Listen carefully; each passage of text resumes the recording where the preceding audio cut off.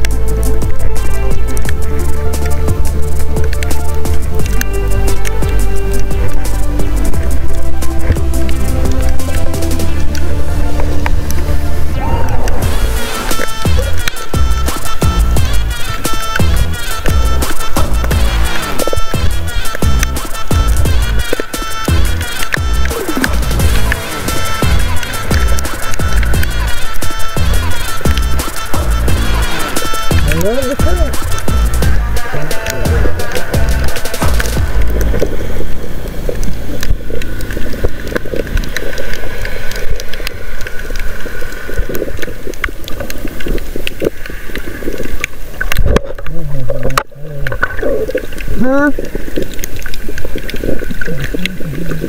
Ow! I just bit my finger.